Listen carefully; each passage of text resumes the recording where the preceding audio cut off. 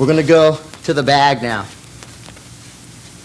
We'll start with the basic foot position, keeping the weight on my back foot towards the ball, not up on the toe though. From here, we'll go jab, cross, 1, 2, and then off the punch, I turn, using an angle. Now I'm no longer standing straight in front of the bag anymore. I'm dimensional. Now I can move side to side. So, keeping your hands up, keeping the basic foot position we started with, we're gonna go into leg kicks. Leg kick, going to the thigh, or to the person's crease on their shorts. Basically what you want to do is you want to separate the muscle of the quadricep with your shin bone. Muscle against bone, bone against muscle. What you're trying to do here is inflict the pain factor. So, the easiest way to do it is stand next to your bag and notice exactly where your thigh would be. You want to hit about the middle. Now with your shin bone, your base leg starting first. We'll start with back leg. Drive your knee forward and turn. So that now your foot is parallel and your leg is parallel with the floor.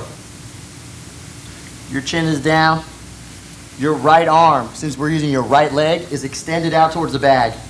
Left palm is open, covering my face. My left foot is turned open.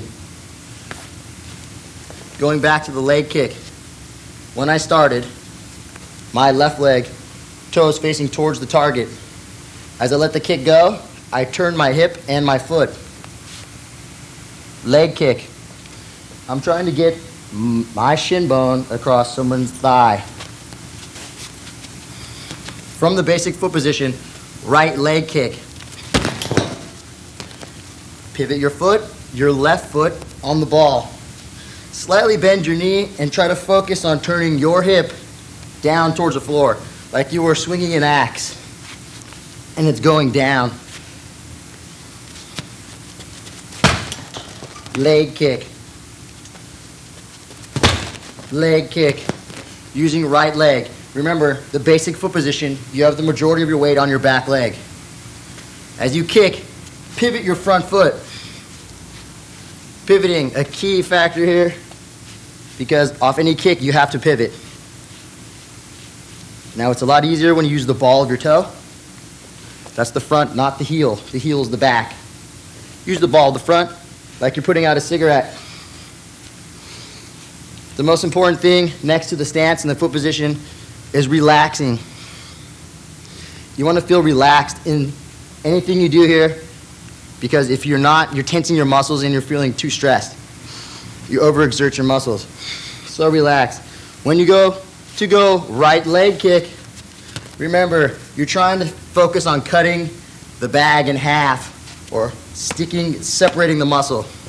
Right leg kick. Now you can set it up with jab, right leg kick. Jab. Make sure your feet stay flat on the floor. Right leg kick. Using the angles that we started with. Jab, right leg kick. Angle. Still in the basic foot position. My weight is on my back foot. My elbows are rested in, not out. In. My head is protected. So, from the basic foot position, we started here. Jab, cross, defense, blocking, leg kick and body kick. The wall, defense. And we've gone into right leg kick, or your base leg kick. Make sure though, when you kick, you get that hip to turn. That's the most important thing.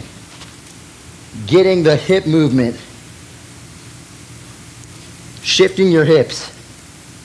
It's not how fast you can swivel your leg or how high you can kick your leg or how much you can stretch. It's how much you can throw your hip into the move.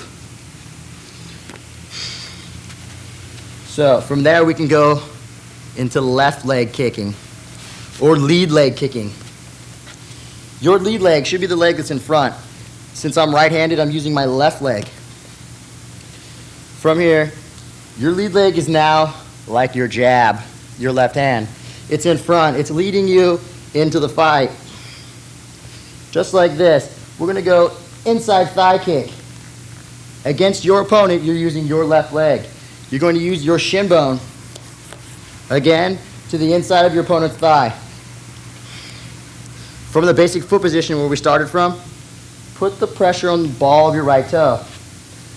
Now, you're going to kind of raise up on your toe, so you're using more now, more of your calf muscle to push, because you want the pivot as you let the left leg go. So normally you would be almost a little flat on that back foot with the weight back there. Now you're kind of raising up so you can pivot. You're going to need that pivot, keyword here, to turn that foot. Pivot and kick. Common mistake, people lean back or they let their hands go. If you do that and the same time your opponent moves forward, you're in a bad position. Keep your elbows in, inside, leg kick, and then you can angle. Angle, just put the weight on the ball of your lead foot and turn your foot back. Turn your base leg back. Again, from the basic foot position, inside leg kick. Put your foot down, pivot. Remember, keep your elbows in, keep your head down. You're looking forward. On the back, it looks just like this. Inside leg kick. I put the pressure on the ball of my base leg and roll. Pivot. Again, it's coming from my hip.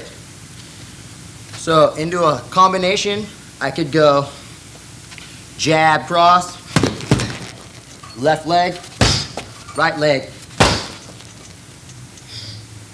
I can pivot and use an angle. Now I'm no longer standing in front of my opponent. I'm dimensional. Inside leg kick is an effective kick like the jab. Your leg is longer though than your arm. So you can shut off an opponent moving forward or break up his rhythm with your inside leg kick. From there we can go body kicks. From the basic foot position,